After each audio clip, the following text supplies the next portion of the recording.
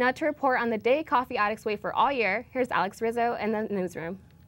Coffee lovers rejoice. Today is National Coffee Day, and CSUN is planning to kick back and enjoy a cup of joe.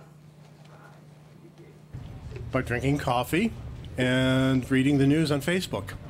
I'm not gonna drink coffee because I have a natural high off life. So I'm gonna drink some juice and some water, and yeah, coffee's nasty. Well, I'm enjoying my pumpkin spice latte while doing some homework.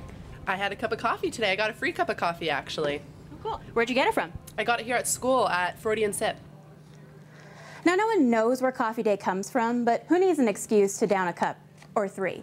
Dunkin' Donuts is selling a medium for 66 cents. Krispy Kreme is offering a free donut and a 12-ounce coffee, and Starbucks is donating a coffee tree for every cup sold. Now, back to you guys in the studio.